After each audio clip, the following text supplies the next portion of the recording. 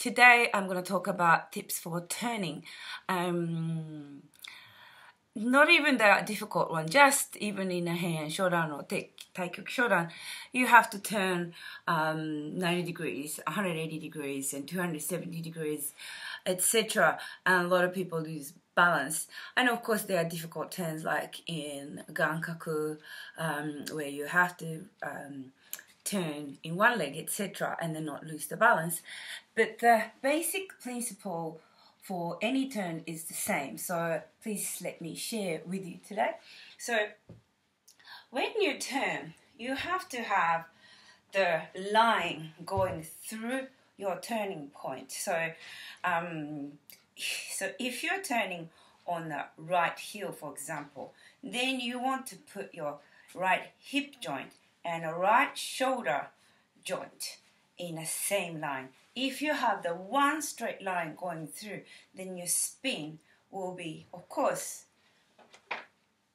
stable.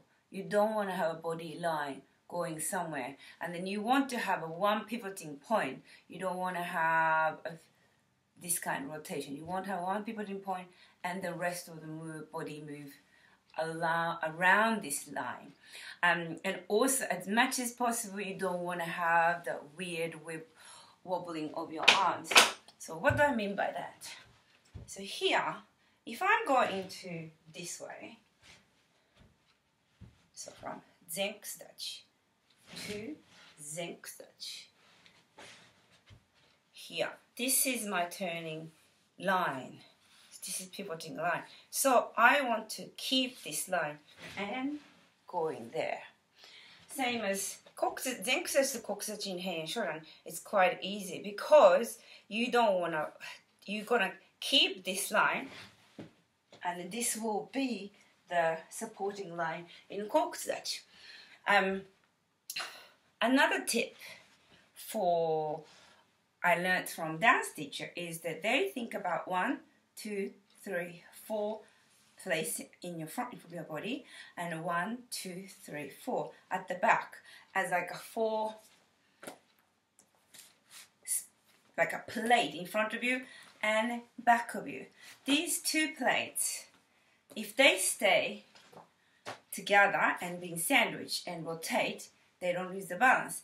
If one side, so if it's square, but if one side crashes, then when you're turning, your balance will go somewhere else. You want to keep these 4 points sandwiched as much as possible in your spin.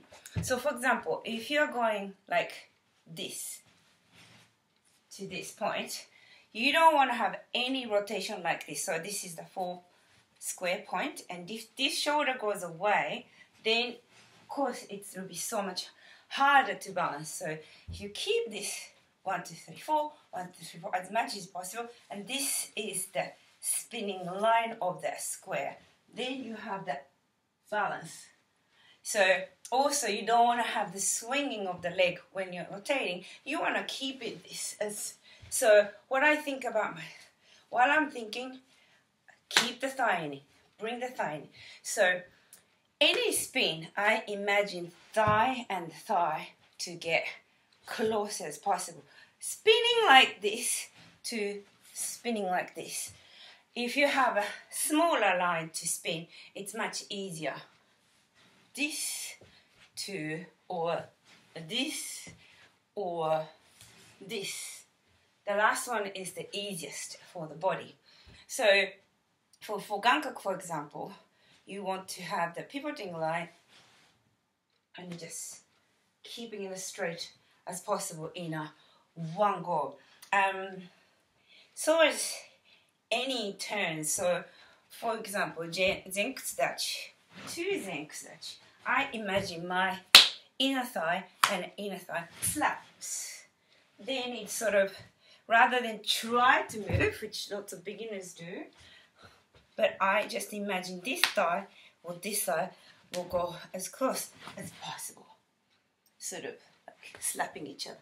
Then you have so much better balance or easier time for your body to keep the balance. So hope this tip helps. So where you are spinning, this center line or this line, or this line, and keeping these square parts like sandwiched, and then also bring the inner thighs together as soon as possible. Particularly in karate, it's unlike ballet, which bring the knee out.